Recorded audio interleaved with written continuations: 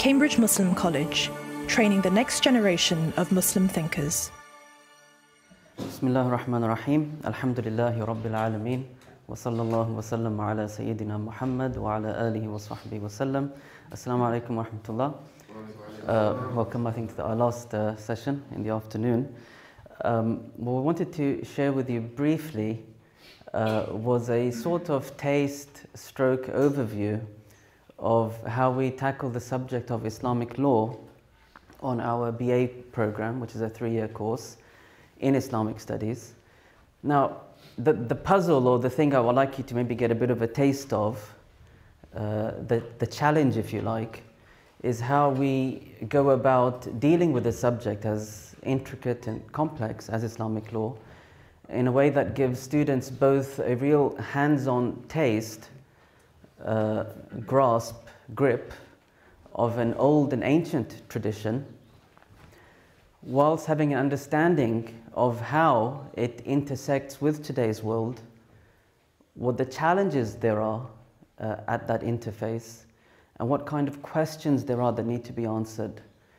So it's just an overview of how we go about thinking about these questions, a tradition in the world with some degree of hands-on training, not simply just a one-off lecture like today's is. So Islamic law, the science of law in Islam, is often, the Arabic word for it is what? Fiqh is the Arabic word for that science. And the word is fascinating, and it really is the point of departure for much of what I have to say, because the word fiqh translates as what? Yeah, we can call it deep understanding, if you like.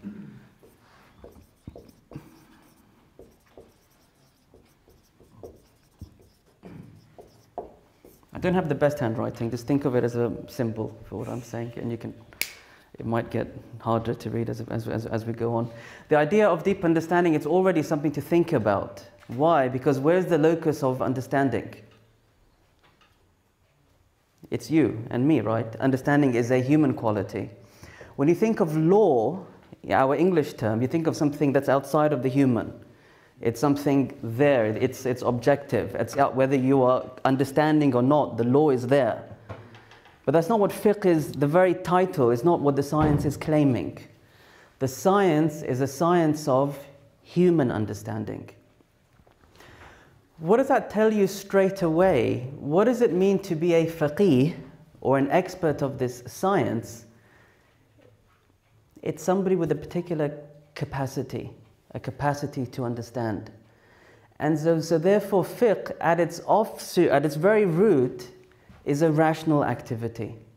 It's a human rational activity in order to bring about a human rational capacity. The capacity to deeply understand. You guys with me? So that's already a very different idea. And that's why the jurists say you are not a faqih, an expert of fiqh, by memorizing law. You can memorize all the law in the world. You're not a person of fiqh because you haven't understood yet. Let's take it one level deeper.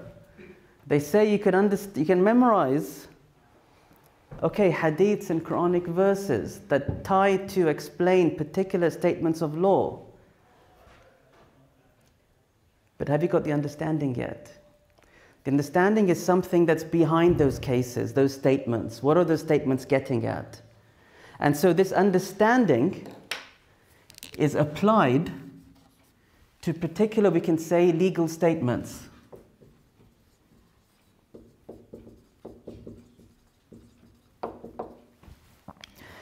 Legal statements then are statements, such and such a thing is lawful, such and such a thing is unlawful, such and such a transaction is valid or invalid, such an idea is a condition for the validity of something. These are legal statements. Sometimes we might call them legal cases, ideas, statements of law. What is this activity of fiqh? It's not memorizing them. It's not simply knowing where they've come from, although obviously that's a condition. If you don't know what the statements are, you haven't got anything to work with. But that's not what the goal of it is. That's like a given that you know the statements. The goal is this activity. It's an activity of deeply grasping what these statements are about, how they fit, What are the ideas underpinning them? That's called the faqih. And that's why they have a very interesting old phrase the jurists used to use in their biographical works.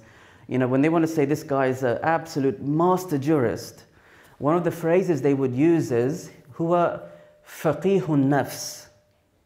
Okay, nafs, you know, Sufis have a bad relationship with the nafs, but otherwise nafs is just a word meaning your human soul, if you like. So the Sufis use that as well, but sometimes they specifically like nafs for the bad things within a person. But otherwise, nafs, think of nafs simply as the human soul. So the expert jurist is someone whose soul has deep understanding, you know, a real capacity to really work through the questions of law with deep insight. So the locus of fiqh is here then. The locus of fiqh is within you, that human subtlety that makes you a person, that makes you human. Now the goal of this activity, of course, applying the fiqh to these legal statements is what? Why would someone seek to acquire a capacity of understanding? It's so that, like, what's the advantage of all of this? The ultimate goal. Okay, and acting on it is ultimately because we want to align ourselves, obviously, to who's on the top of everything. It's about God, right? It's about some sort of harmony between the human world and the will of God. That's what taklif is, moral responsibility. What is it? Why does someone seek understanding? It's so that when they go through life, they make informed decisions, right? Should I eat this or not? Should I buy this or not? Should I go here or not? Should I do this or not? Those are the moral questions every human being has to deal with. And that's why every human being has to aspire for a particular capacity in fiqh, a particular ability, a particular minimum, if you like, of some legal statements that are grounded, authoritative, a particular understanding of what they're about to whatever capacity, so you can live an informed life. So you can go through your responsibilities with some insight. And that's why fiqh then, it has an individual-facing idea, which is what I'm talking about, all of you, and your children, and your spouses, and your friends, whoever seeks to live a life you know, in conscious of God, you know, in submission to God, ready to meet Allah subhanahu wa ta'ala, then they need to whatever capacity they have, to understand what are the basic legal statements that have come from Allah subhanahu wa ta'ala, what is the basic understanding behind them, so that whatever within that capacity of learning, they can live an informed life, do the best they can, and ask Allah, please accept what I've done, I think it's the right thing, I'm not sure. That's the basic idea in the level of the individual. A personal striving with a limited capacity to do what's right. Yep. But fiqh has another angle, right? Because we wouldn't call this law in our normal ideas, this personal, moral decision making. We would call that something like personal, moral decision making. But fiqh has another focus, right? We think about law, something which is reproducible, somewhere where you can go to an authoritative figure and he'll tell you, yes, you should or shouldn't do something predictable, something we maybe think of with the word law. And so fiqh then has a societal face. The societal face is not simply every individual doing their best, it's borne by some kind of professional class then.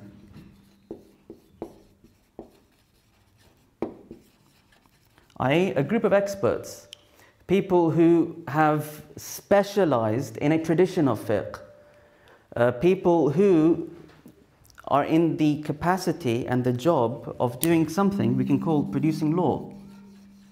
Now, law is, again, still an odd word to use, because when we think of law, we cannot separate it from the ideas of police, jails, judges, states, some enforcing authority.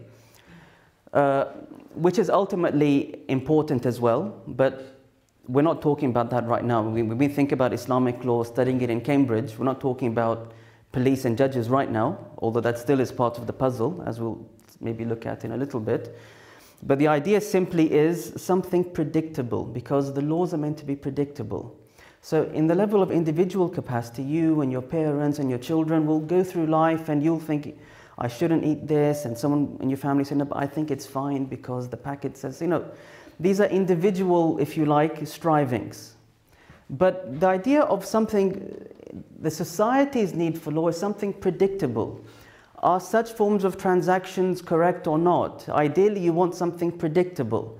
Some class of experts who have a definitive statement. That's what law needs. That's society's need for law.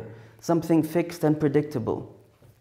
Are such forms of marriage valid or invalid? And so on. Now, in this production of law that the professional class is aiming for, that law needs to have two features to it, to have any relevance, really. Number one, it needs to be grounded. And number two, it needs to be practical. When I say grounded, again, especially in our context, where there is no state and no jails enforcing questions of Islamic law, grounded means it has to have some basis. You could simply say a basis in some sacred past, if you like. It's part of a tradition which goes back to some early memory of prophetic teachings, ultimately. If it's divorced and detached from any such idea, then it's not grounded in claiming this. And so it will never really have legitimacy in the eyes of a believing people. Let's just say it like that for now. So the question of grounding is important. And the other question is practicality. If you're a professional class, which you turn to, all they'll tell you is your marriages are invalid, your transactions are haram, your money is riba, and so on, we'll say, well, thank you very much, but I'm going back to, there's nothing I can do with that it's not speaking to me. And so this question of the practicality of law is actually essential, and it's figured into any Islamic legal tradition. Law is dealing not just with the ultimate realm of the timeless, it's dealing with the very palpable physical world of the flawed time and place that a person is in. A legal tradition that doesn't cater to that is not going to solve this equation. It can't. So it's important then. It's not simply an abstract religious activity. At its essence, it's a worldly activity. And that's why this legal class, if you like, part of their training is, it's understanding what makes law grounded. It's an understanding of, you could say, sacred texts, and you could say sacred past, an idea of tradition. And the other thing that they have to think about is, they have to always be trained in thinking about social norms and values.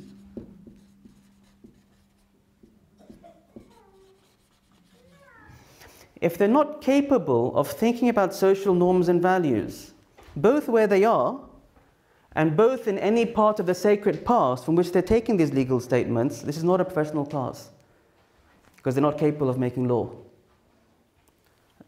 Because they're doing something else then. They're engaging in, maybe you can say, a pious activity, a personal enriching activity, but they're not producing law. They're not part of this equation. And that's why any legal tradition, that's the puzzle that it's trying to square. And there is tension here.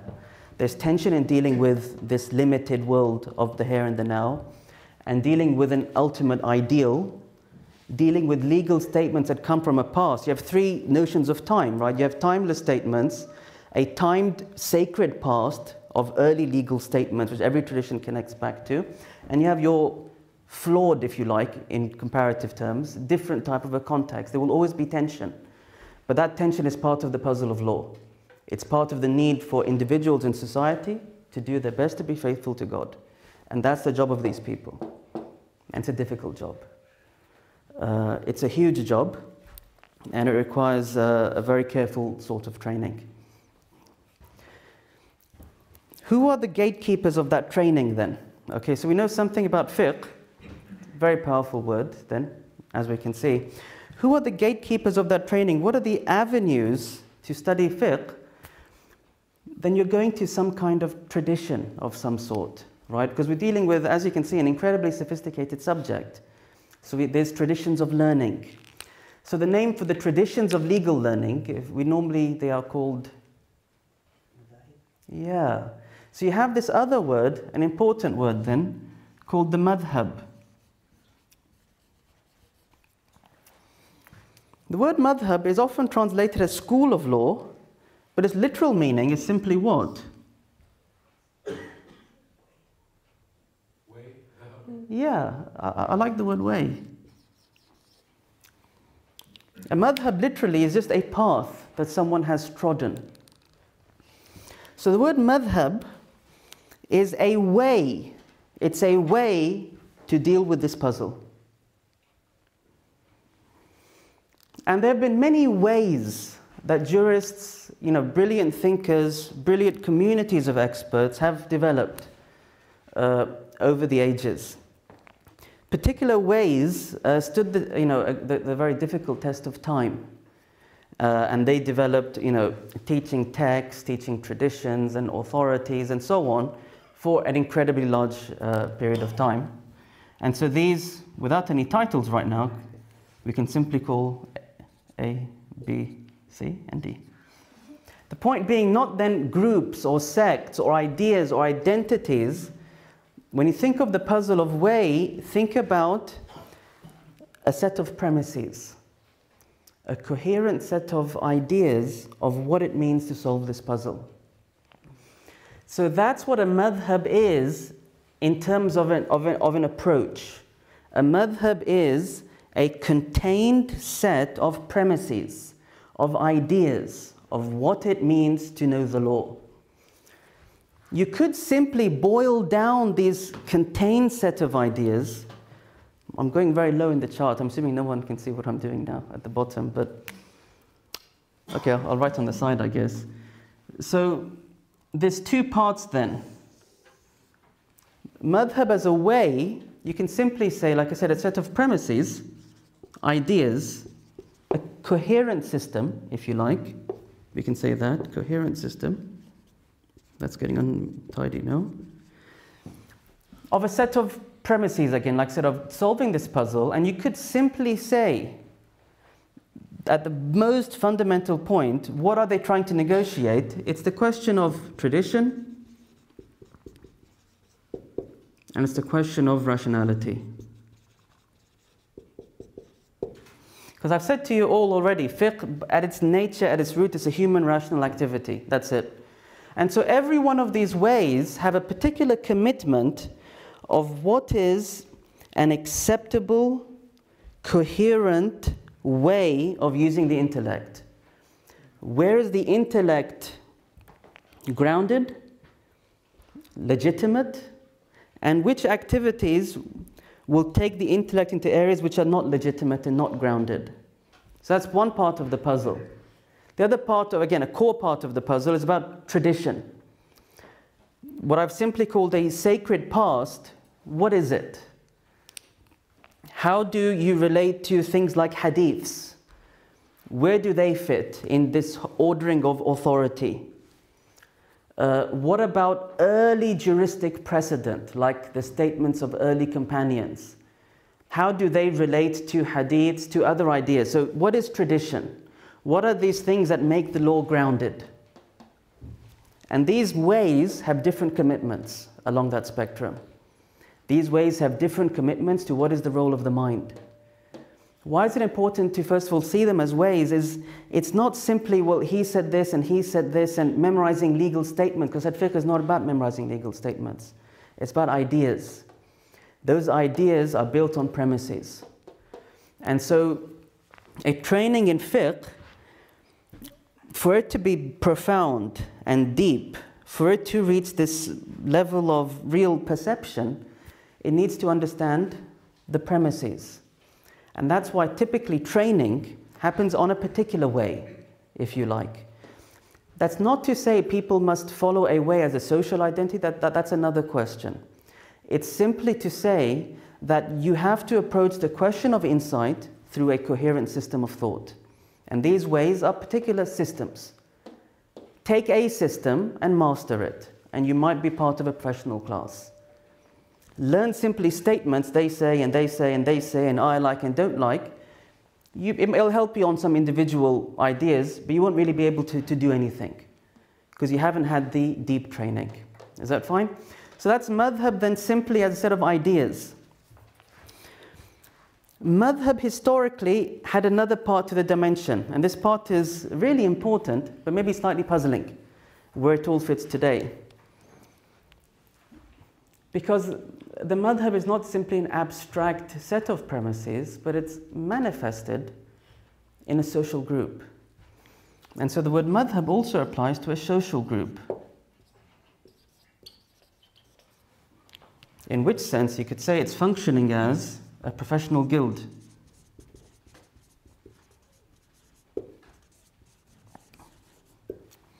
Why did these ways develop as they did? Is because they found a way to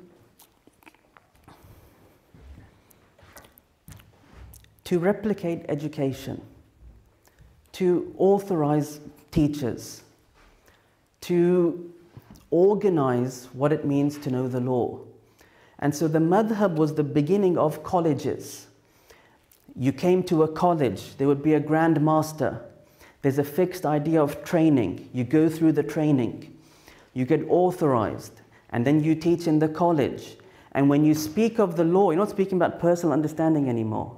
You're speaking on behalf of the professional guild, the group of jurists who are following a particular way. So remember, so a madhab then wasn't simply an idea in your head.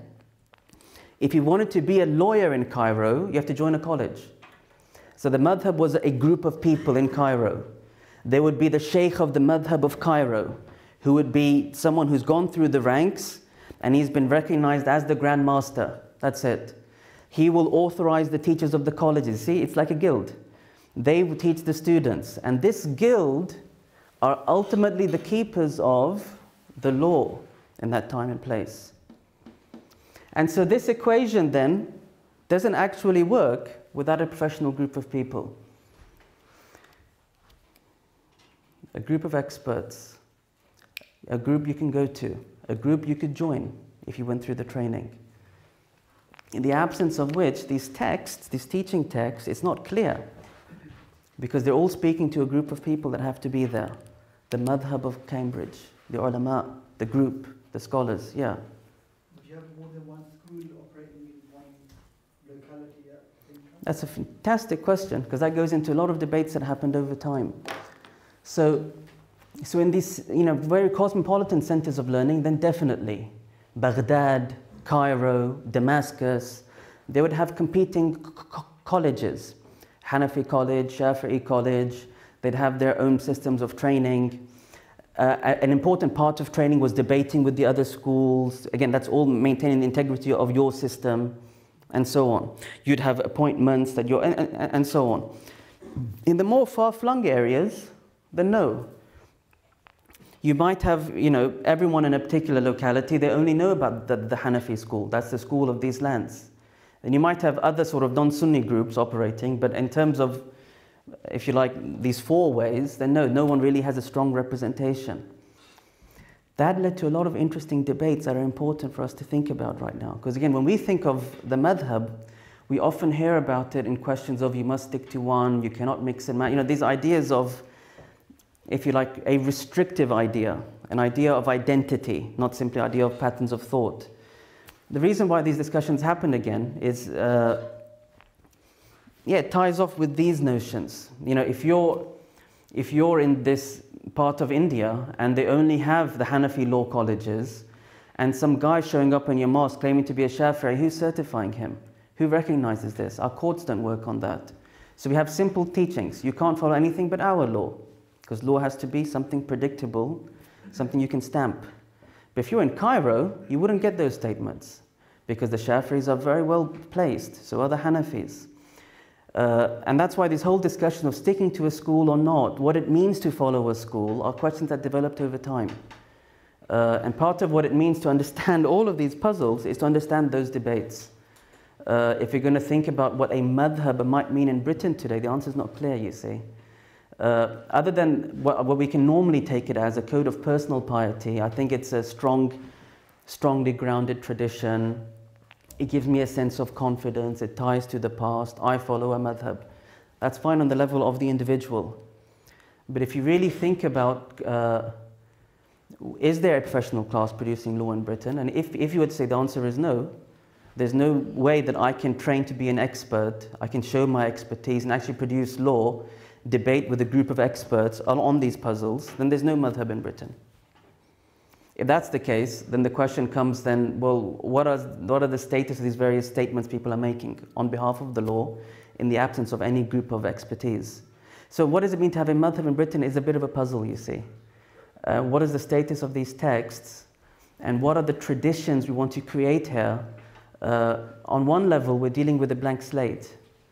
On one level, no, we have a lot to work with. So there are puzzles here. Understanding the dimensions of these puzzles is of the utmost importance to someone who's training to really speak on behalf of any of these legal questions. And so the first year on our BA, in the first year, these are roughly the questions we deal with, in addition to studying our text, which I'll come to. Idea of the development of debates about the madhab in various periods. What it meant, what circles of learning meant in the most earliest period, in these regional schools of Kufa and Damascus and so on.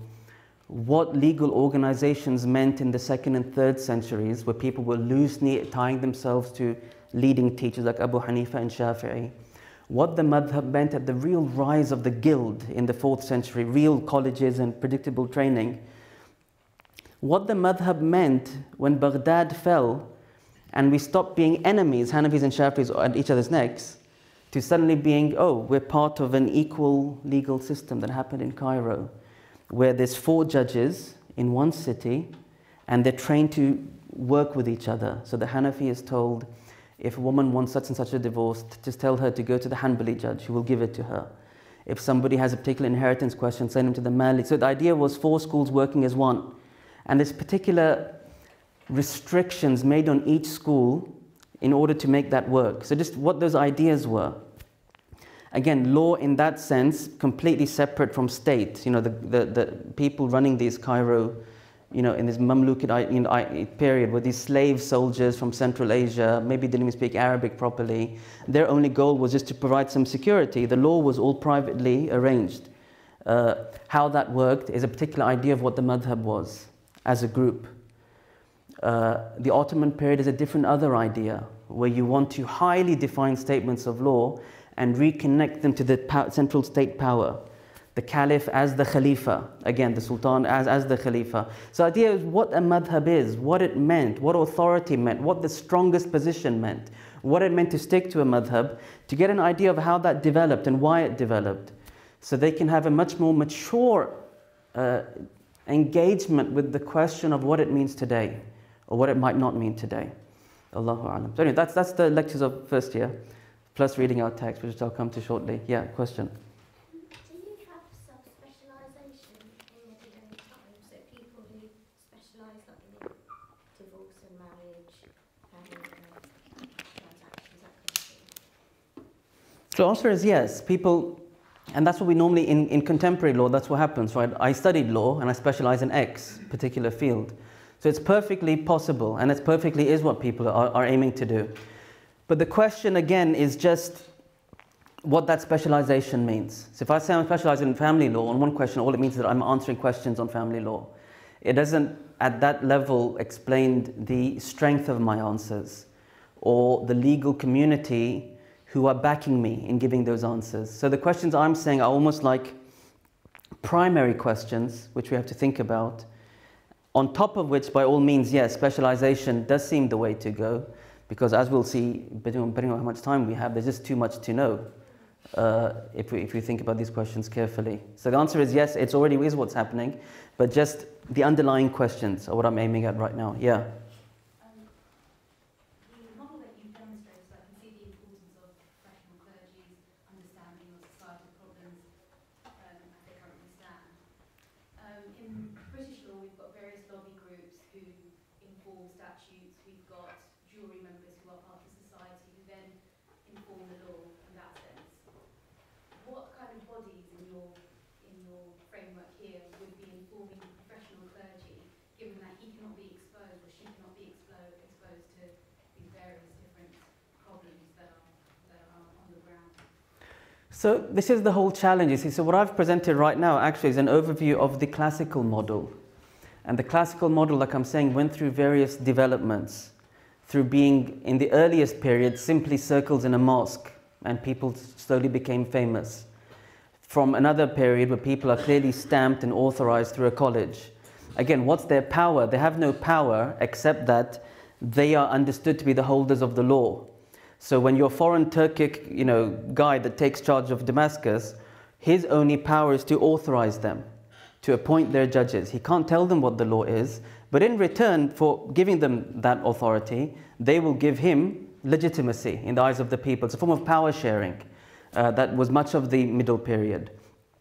And then, like I said, in some of these Ottoman models, no, it really is part of state again. It's closer to what we're doing here, where lawmaking is very much embedded in particular forms of state structures.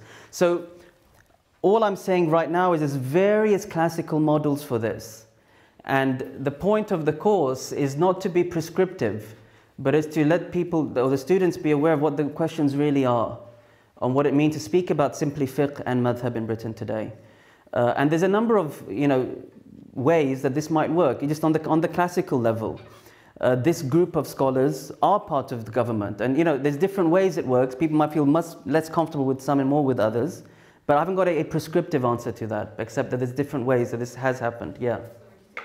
Yeah.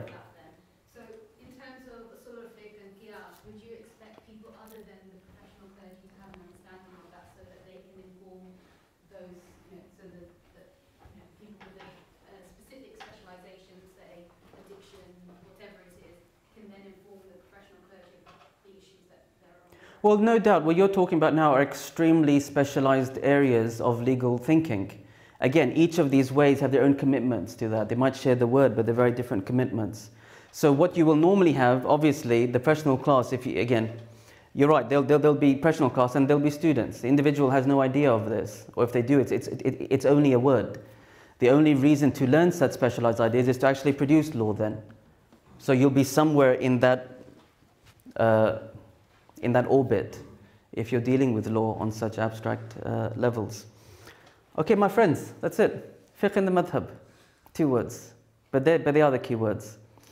Now, what we do here then on our course, as I've been trying to show to you, these ways are a coherent set of premises and ideas, and it's through really seeing how insights build off of those ideas that you can reach a profound level of understanding, which is really required to think about the questions of law. And so we take one school, one way. Again, school has different levels of reactions in people, but one of these ways as an entryway, not to then commit to anything of what that means, that you must be a Hanafi, you can only follow the Hanafi school. These are things for us to figure out over our engagements with what that question is. But currently it's an idea, so you can go through a series of legal statements which are grounded in a particular set of ideas with a particular set of premises to arrive at understanding. The school we've chosen to work on for this purpose is the Hanafi school of law. The Hanafi school of law, I think, is interesting for a number of reasons. First of all, there is something British about the Hanafi school, in as much as, Britain's relationship is more with India, if you like, than North Africa, which is what the French maybe have, and so on. There is a colonial kind of a connection. And that the Hanafi school, the British were translating the Hidayah in the 1800s. Or so, there's a long tradition. And the British have a very interesting Hanafi juristic tradition they invented when they were in India. So there is something about here and our history of law and its engagement with society here that the Hanafi school does have, more than these other schools. The other thing that makes it fascinating is its particular, how did the Hanafi school stand out from these other schools? You can tell by the polemics against it in these early debates.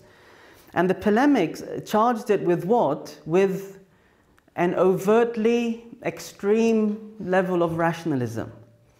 Again, these are polemics. So polemics obviously will make everything extreme. But the idea was there's a particular rational commitment at the very heart of trying to construct authoritative legal cases.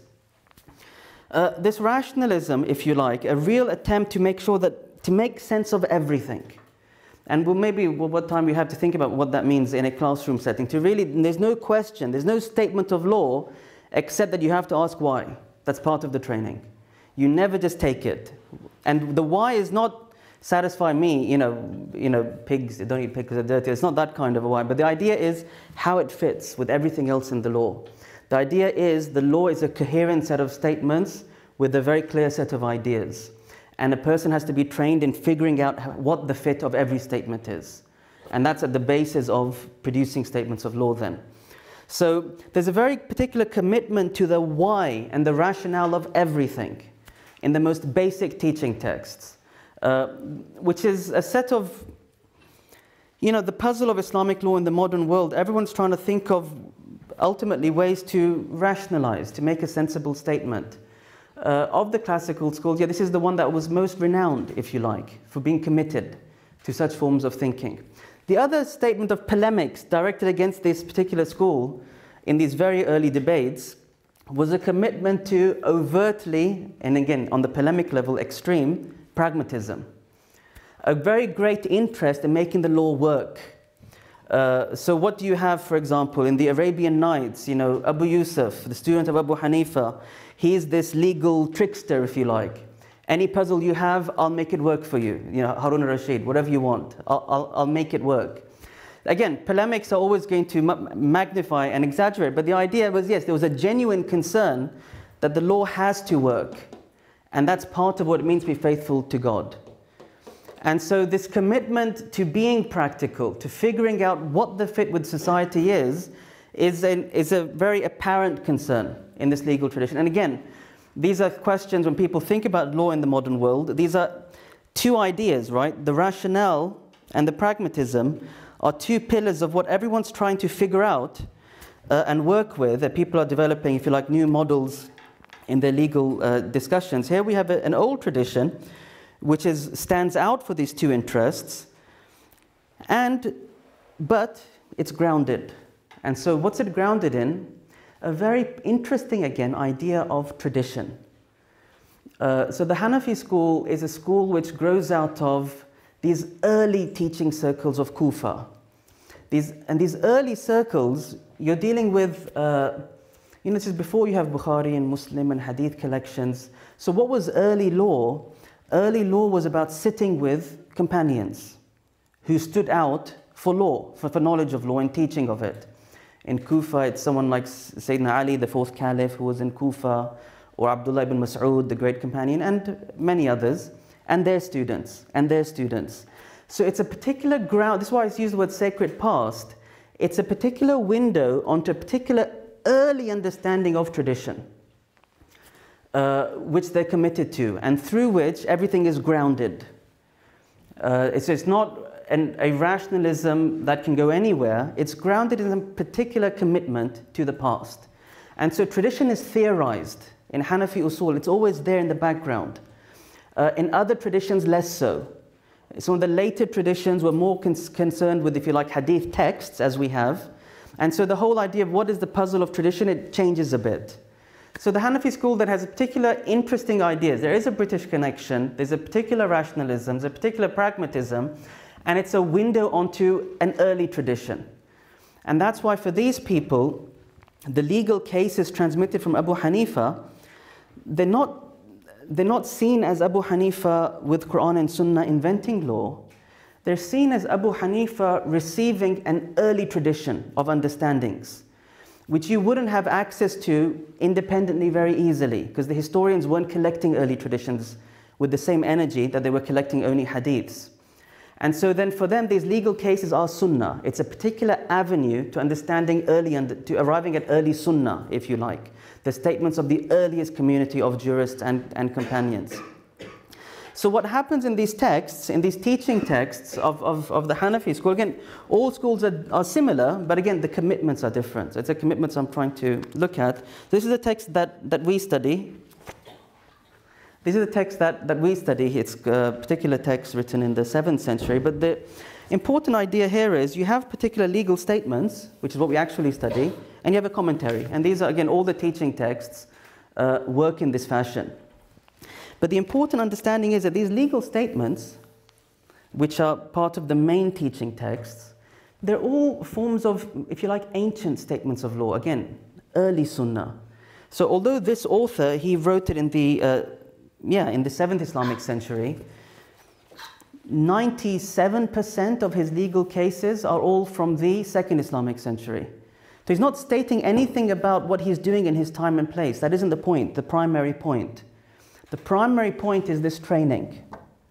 And what is this training? It's looking at a pristine set of early legal statements which have come from this early idea of sunnah and tradition, brought together with a particular commitment to a particular role of the intellect, and studying it for the purposes of fiqh.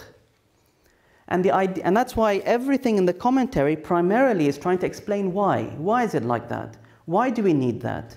And in so doing, you'll see how the law fits together, what the basic ideas that these legal cases are portraying, and the very social insights that are informing them. With the idea being, if you can crack the logic of these pristine cases from our sacred past, you're a person of fiqh. If you're a person of fiqh, then you know what to do with these statements in any time and place. The assumption being the very same laws will apply, but if they are seen as, if the rationale dictates something else or the circumstances dictate something else, then that training will give you an idea of what it means to fix that statement of law to work. Not because you want it to, but because that's what it means to be faithful to God. And that's what this tradition is conveying. So it's a particular idea of tradition. Again, all legal textbooks have statements and commentary, but the commitments are subtle, and that's what we have to get at. The commitment here is very clear. It's about a rational understanding of the underpinning ideas of a pristine set of cases that represent early sunnah. And if you crack that, you have fiqh. If you have that fiqh, you'll know what it means to live those statements in any particular time and place. And there's enough in those statements to give you an understanding of what it means to initiate and sustain legal change in a way that's still faithful to the ideas of this tradition and its commitments. So that's basically how these texts work. And that's the premises of this way. And it's a fascinating set of premises. So what we try to do in our course then is to cover an entire text. Now that's very uncomfortable. Why is it uncomfortable? Because any text from any part of the planet that's giving you statements of do's and don'ts from 1,000+ years ago is going to have values and ideas that you're going to find very odd. But that's where you have to be very clear, what is the goal of it? And the goal is the fiqh. And you won't be able to ground any idea of law without cracking the fiqh of these pristine statements of the sacred past, if you like, on which these cases are based. So what does it mean? Yeah, we want to cover slavery and jihad and hudud punishments and the whole spectrum of ideas that we find quite uncomfortable today, because you're not going to understand them by avoiding them. You understand them by tackling them. What does it mean? You know, so the way we've divided the topics are, so in year one we do ritual worship, which is, again, far more profound than it might sound like. It's a complete set of ideas, again, about society, about, you know, and maybe time's running out, but about society, about science. Because in these ritual worship chapters, you'll see how they reason through substances. The nature of phlegm is such and such. Therefore, if you vomit phlegm, it might not break your ablutions, but vomiting, you know, food will. It's showing people how to work through the questions of law based on our understanding of the world. And so in the most interesting parts of ritual worship, you have the whole set of, again, how to relate law to your knowledge of the world. That's what they're training you in, with their ideas of science. So ritual worship actually is far more profound than it might sound like. And again, and a few other chapters, halal and haram, and there's a few other chapters. In the second year then, which we obviously will start next year, is to look, inshallah, the two basic chapters of trade and marriage. Trade, the basic idea is, again, there's an idea of, well, what are these laws about? What are they promoting in a society? And then there's the question of the legal tricks, which is the contemporary Islamic finance industry. Again, a purely practical drive. What's the legitimacy of all of that? And what are these particular chapters trying to promote? Then there's the very fiddly question of marriage. It is fiddly because it's to deal with old notions of women and men and families and societies, gender. Yeah, very, very fiddly questions indeed. Again, what are their underpinning ideas? How do they relate to us in the world today, for example? I was going to read you something from marriage, but we'll have to see how the time goes. I think we finish in 5 minutes, right? Yeah. Sorry? 8 minutes? And then in our third year, we want to be looking at, again, what I'm calling these very fiddly topics, which all relate to the state. But the state comes everywhere. So we just did zakat. And the zakat topics, you can't think of them without notions of state and taxation. There's no way to understand those legal cases. Ancient economies, land tax, animals. It's an entire picture of a world. And so every chapter of the law then is a window into every other chapter of the law. And that's why you don't crack it till you've seen the system. But so although the state is everywhere, where we want to tackle some direct questions of state, yeah, that's in the third year then. Jihad is very important. That's like the main chapter of politics in a law book. Again, to tackle those questions, to think about, well, yeah, before the First World War, what do borders mean? What is international relation? There's always some expression of war. And so to think about what these war chapters are in their time, and then the very fiddly question of what it means in our time. But it has to be thought through. Again, not prescriptively, this is the answer today, but to let them understand what are the commitments, what are the ideas, and what are the challenges. So they can reason through arguments that people are presenting today concerning these topics. Hudud, slavery, and various questions of judge and court proceedings. That's in the third year. So that's a simple, so that's a kind of overview. I was going to read through some cases, but I guess I've given some ideas of basically then what it really means to have a legal training, what it means to learn how to reason within a tradition, what a tradition is, and how complicated it is to be faithful to a tradition in a particular time and place. When I say complicated, it's not a straightforward idea.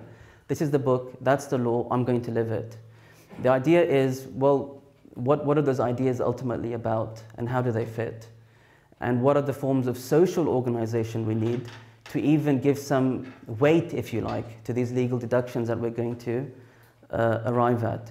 And the end result, the hope is a group of students who, if they're going to stop at this course, what they're walking away with is not simply a set of dogmatic statements, but a set of ideas and how they interrelate so that they can live what is hopefully an informed life, whether it's dealing with their kids, their families, their transactions, their travels, their whatever puzzles that happen at work, an incredibly or a profoundly informed way of what it means to live in a way that's true to the ideas and the thoughts and the commitments of a legal tradition.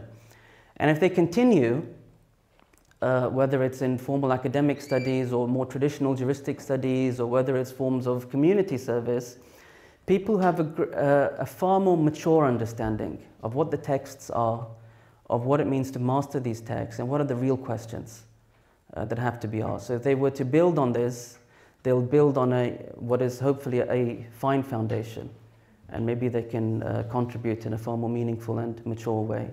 Allah subhanahu wa ta'ala a'lam. Sorry for talking so long, because I maybe didn't give you all a chance to question.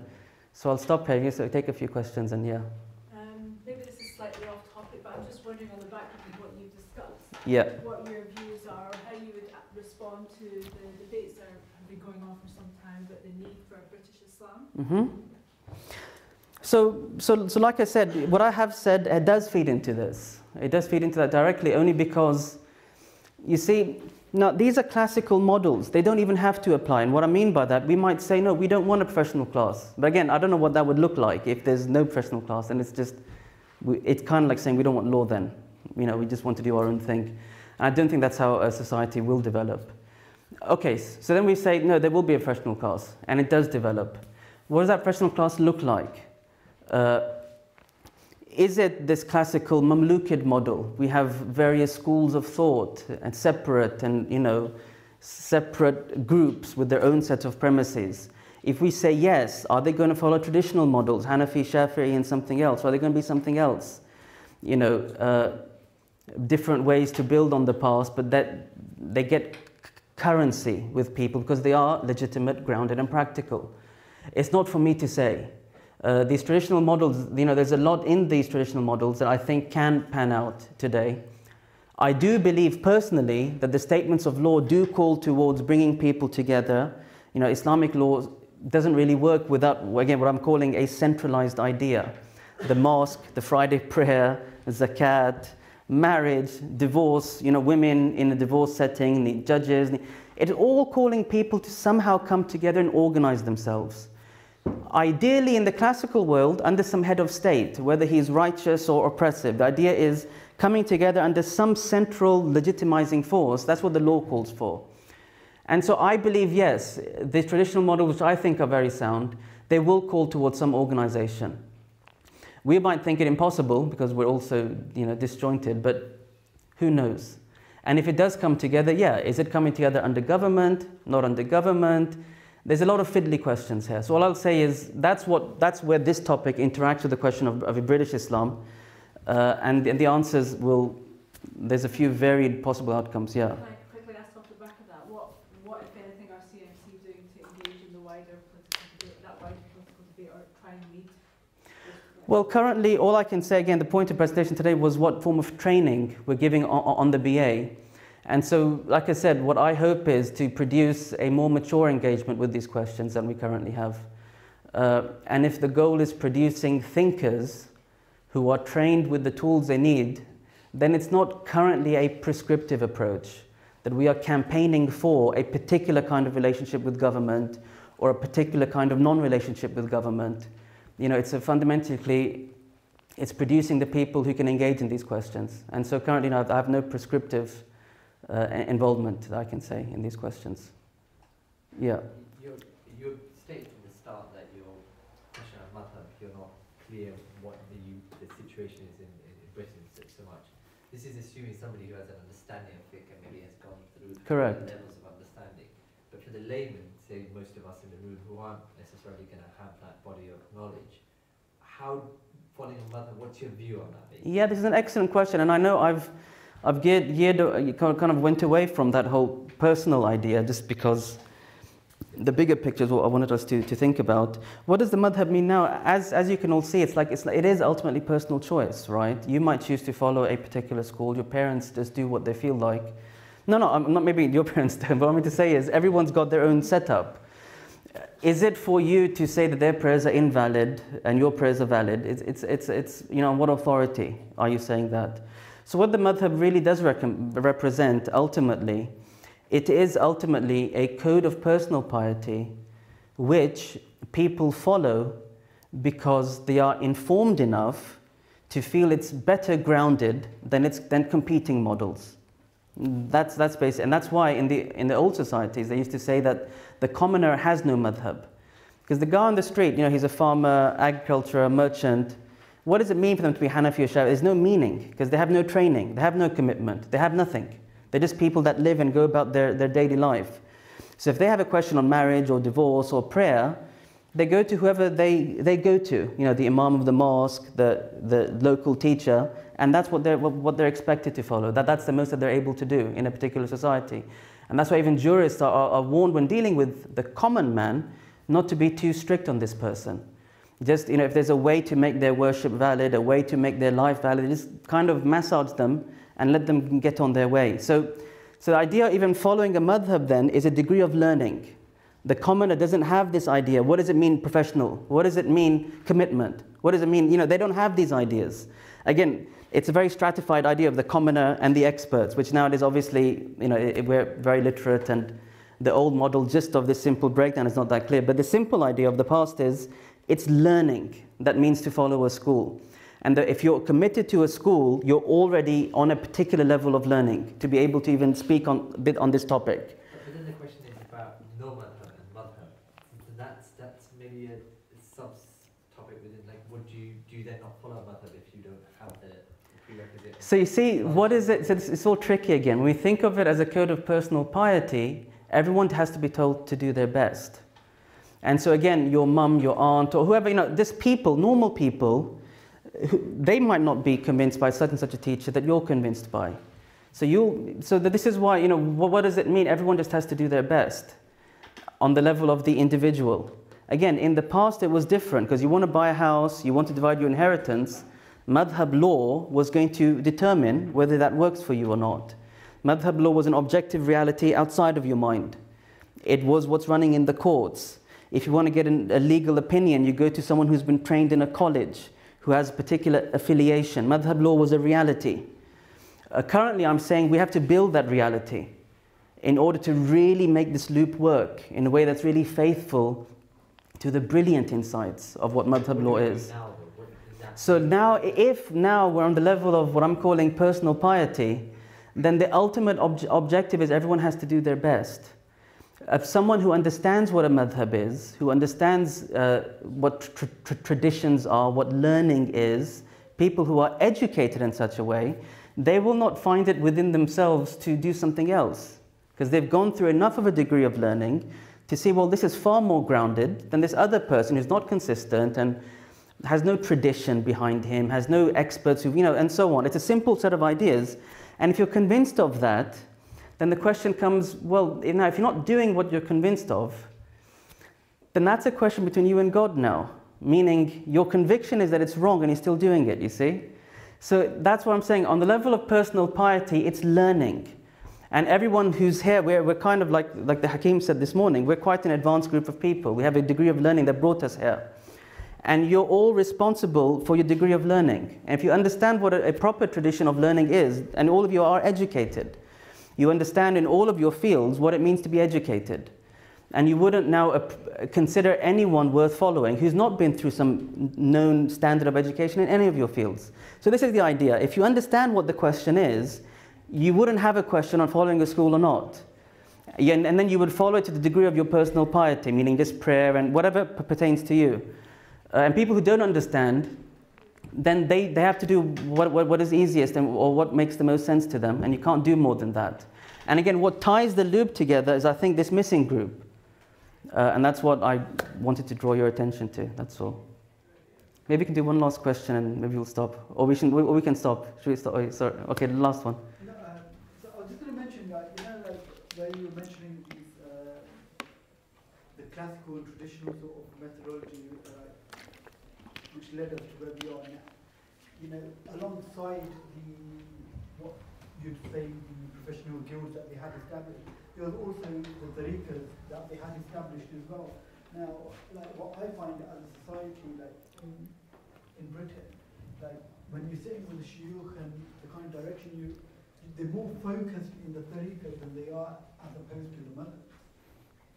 I think that's more an anecdotal statement, because I think people will find all sorts of people. So I can't say that's necessarily true or not true. Yeah. I think okay, very last question, and otherwise, yeah. I wanted to really enjoy your overview of the talk today and pointing out where the gaps are, especially with regards to British Islam and where madhabs and where we all sit and where we're looking to go. I've really enjoyed this talk. No, thank you very much. I enjoyed sharing it with you. Thank you all very much. Please keep us all in your du'as. Inshallah ta'ala, this is a group effort. We're all in this together. And inshallah, the real fruits we hope will come in the time after hours. We'll plant some things, but I think there's a lot more that will happen, inshallah. Sorry, was that a pessimistic ending? I'm really sorry. Great things are happening, and greater things will happen. There you go. Alhamdulillah. Cambridge Muslim College, training the next generation of Muslim thinkers.